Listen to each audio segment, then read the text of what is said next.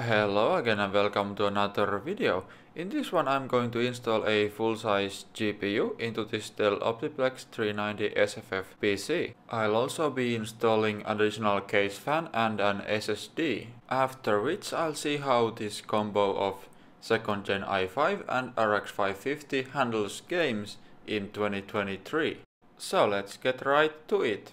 So I have here the 390 on the left and a 790 on the right, which I have already upgraded in an earlier video. And it turns out that the internal layout between these PCs is almost exactly the same. And as the GPU I'm going to install is the exact same RX 550, the GPU installation itself is the exact copy from the 790 video. Same thing with the minor front panel modifications I did, so the process is the same. For that reason I'll only go over the front panel and GPU modifications very briefly. For more detail you can watch the 790 video. So if you're going to do something similar to this, the most important thing is to make sure that the GPU or other components in the PC cannot short themselves out on anything metallic or other conductive material. I had to do several mods to the GPU and the case itself to make sure the GPU doesn't touch metallic parts on the case or the PCB of the memory modules. And again, I'll explain these mods in detail in the 790 video. And if you want to install this GPU into this PC, all of this must be done and must be done properly in order to not get electrocuted, start a fire or break the PC or the GPU. So only do something like this if you know what you're doing. So that out of the way, what I did was I used a PCIe X16 extender cable and an HDMI male to female cable to route the I/O to the back of the PC. I also removed the Dell logo and covered up the hole left behind by the now missing DVD drive. And as you can see here, the GPU is installed here in the same way as in the 790 video, except this time I've used an angled HDMI male to female cable. So yeah, the GPU and front panel are installed in same way as the 790, but there are some things that are different from how I upgraded the 790. So let's take a look at those next. So here is a 120GB SSD, which is the boot drive on this system, and previously in that place was the HDD. Now I have it here because this HDD was thicker than the other HDD in the 790. It wouldn't fit where the SSD is now and I had to mount it here.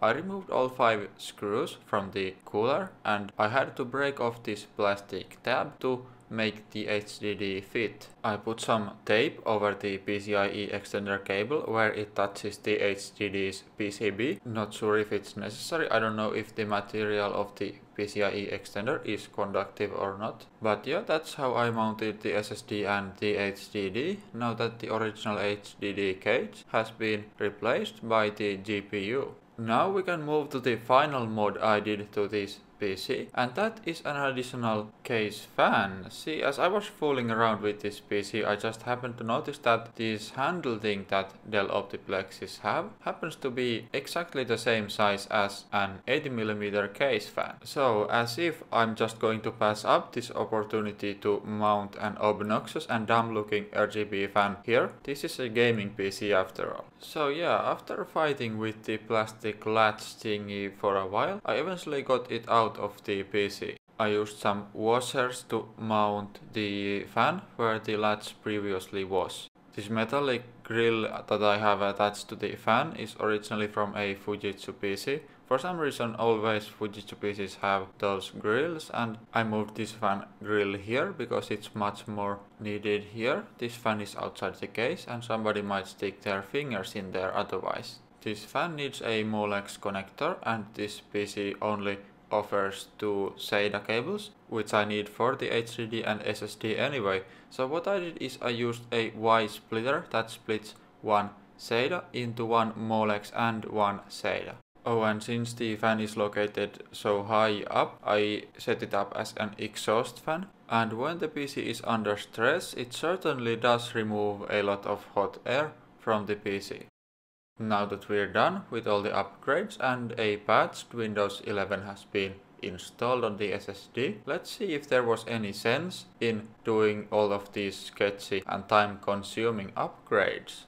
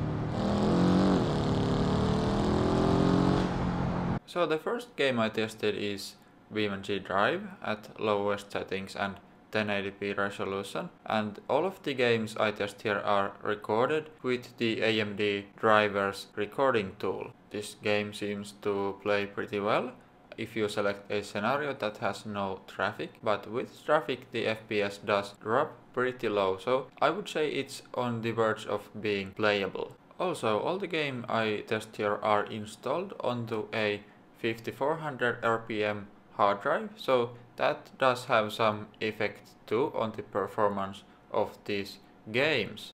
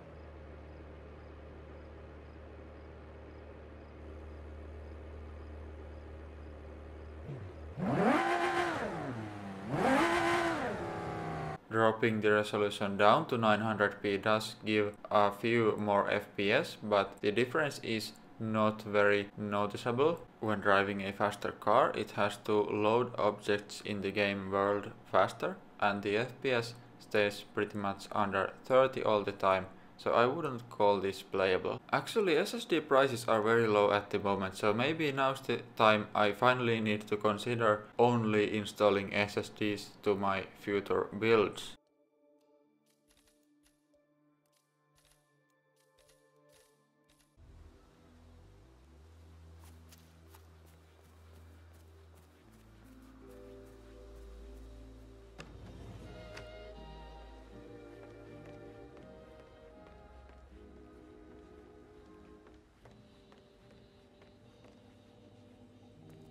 Trying Hitman 3 and the freelancer mode, I can already in the safe house notice that the FPS is quite low and this probably isn't going to work. However, Hitman does support AMD FSR, and we can try enabling FSR as well as lowering the resolution.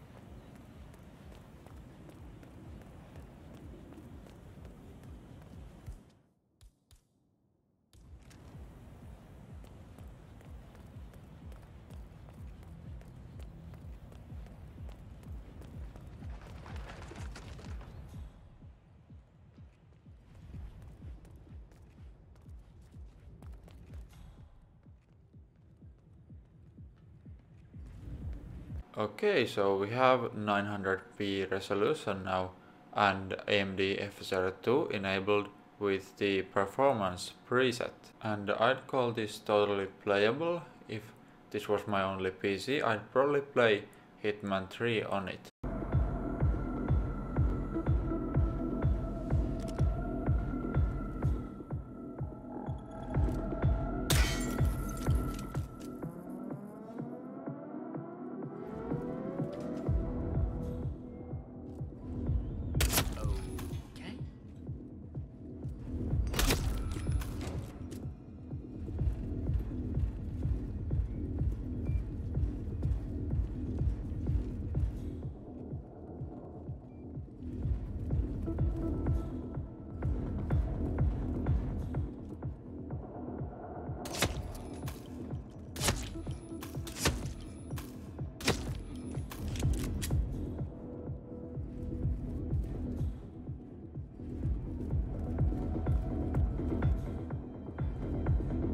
Okay, so we know that AMD FSR2 can do wonders when it comes to low-end graphics cards, but can it save this RX 550 when playing Red Dead Redemption 2?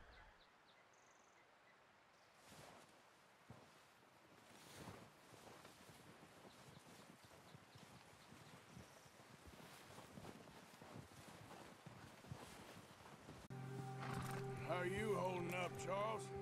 I'm okay, apart from this hand. Stupid mistake. Still bad? It'll be fine in a day or two. I just can't pull a bow right now. I sure hope I can. Never really got the hang of it. You'll be fine. So...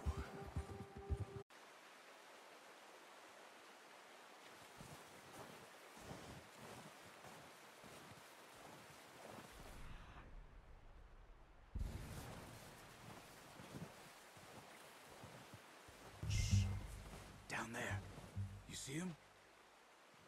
Quick, get that bow out, Arthur. Try to hit him. Good shot. Now let's try for another.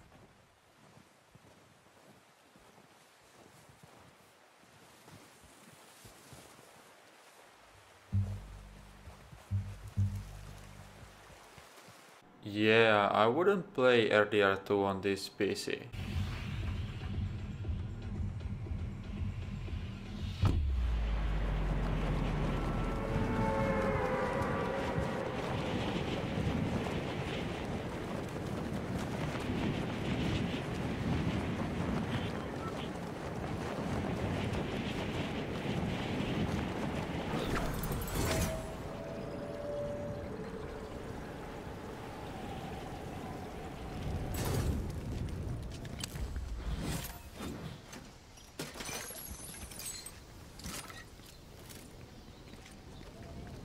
With Fortnite it's better to switch on the performance mode right away. So this is performance mode, 1080p and low settings. I would rate this playable, however the FPS does jump up and down quite a lot. It's 100 now, then 40 and then 100 FPS again.